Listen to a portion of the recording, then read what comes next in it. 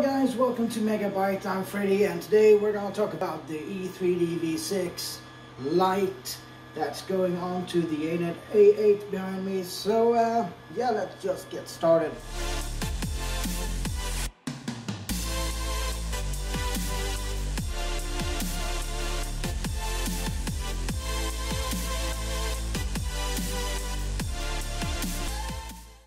So the printer, the Anet A8, got busted. Teflon tube inside the hot end broke actually straight off because of heat creep. It got too hot and it eventually broke. So I thought I would get another Teflon tube. I did. It wasn't the right size and it didn't work. It kept jamming. And well, I just figured let's just buy ourselves a new hot end altogether. And well, the choice wasn't really that hard. I wanted to get something from E3D just because I've heard so much good about it. So I got myself this one, E3D Lite. It's not a big piece, but hopefully it's gonna do its job great. But we'll have to wait and see. Hopefully this is gonna be exactly what the printer needs. So what did we need to do? We needed to print out a new extruder mount for the Anet A8 because the old one wouldn't support it because, well, it's just built to support the one they included. There's probably some other ones you could put on that would work, but again, I wanted the E3D one, and the V6 Lite was just the thing I was looking for right now. And as you can see, this has been used. It got some soot and some residue from printing, and well, and getting a new one wouldn't be that bad. The fan I had on the Anet A8 that was cooling the heat end, well, it has seen better days. The entire corner is busted off, so it doesn't give the optimal cooling. That might be why we got the heat creep in the end, but that's gone. So to install the new print head that we got from E3D, we need to dismantle the old one pretty much all the way, because we're gonna mount a new rail mount. So yeah, dismantling time.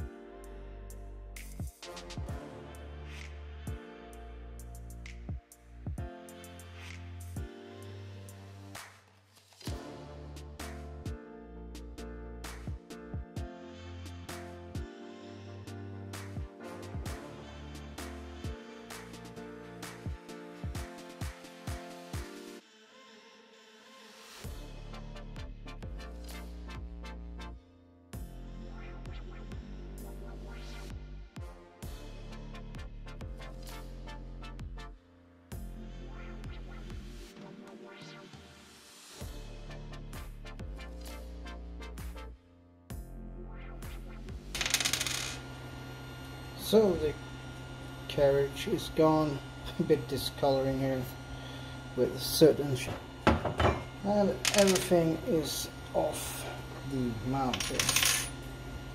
Now we just have to get it back mounted.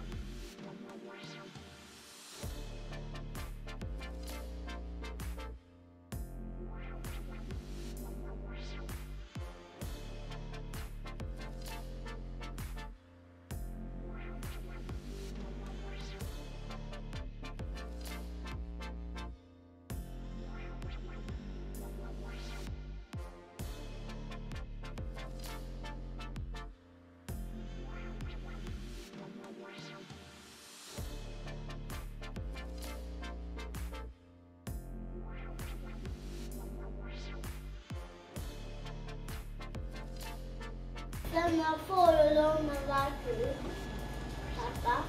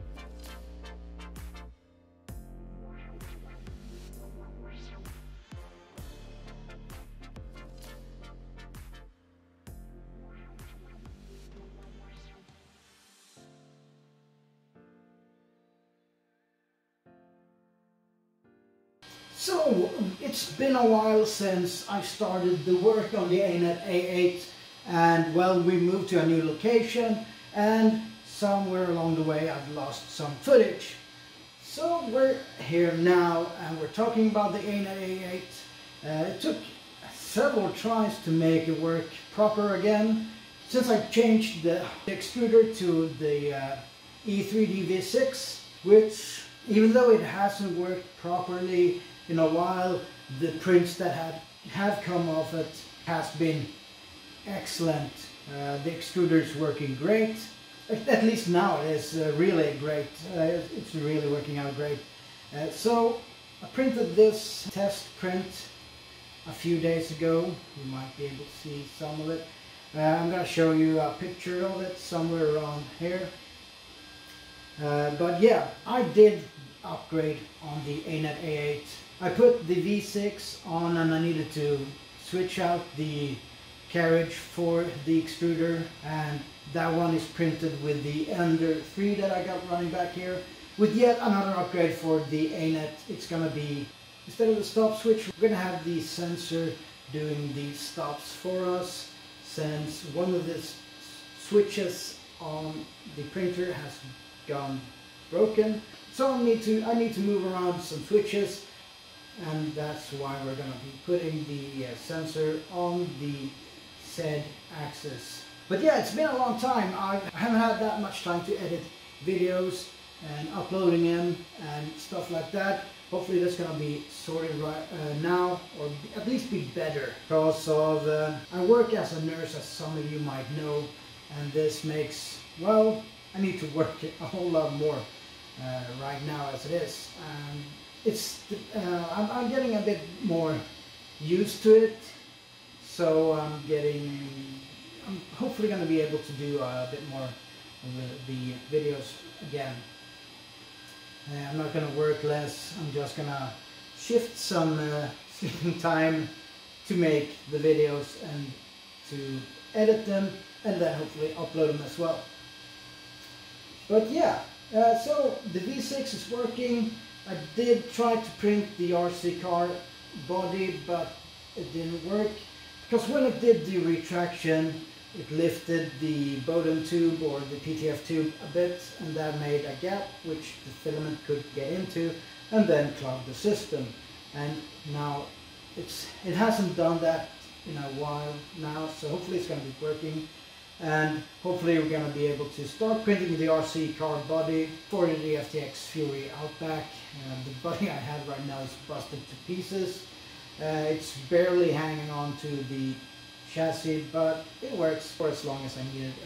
We might buy a new body just in the meantime when I print the parts, because I need to find me some filament that I want to use for the entire body, so I can get one color or maybe two colors on that body, depending on where it's located, where the printed part is located on the body. I might do interior in one color and exterior in one color, but we're gonna have to wait and see. I haven't really decided yet. As I said, I need to get more filament to work this out. Anyways, so that's gonna be it, and yeah, I'll see you in the next one. Don't forget to hit the like, hit subscribe, comment down below what upgrade I should do next on the Anet, or maybe the Ender 3 that I have running behind me right now with the upgrade for the Anet. So Bye guys, I'll see you in the next one. Okay. Hmm? Okay. Yeah, thanks for watching. Yeah. Thanks for watching. And I'll see you in the next one. Don't forget to hit the like, subscribe, and comment down below.